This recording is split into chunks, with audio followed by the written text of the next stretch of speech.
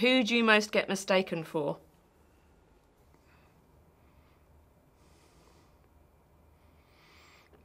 I don't know. The common answer, I guess, would be Lawrence Fishburne, but that was a while ago.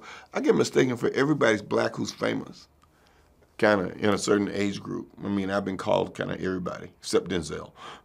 Do you know, I've heard this is quite a common thing. It is.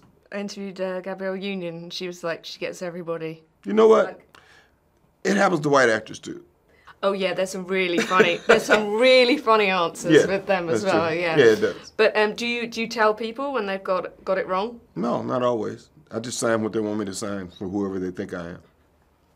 I love that. That's brilliant. Yeah. Keep the dream alive. I do.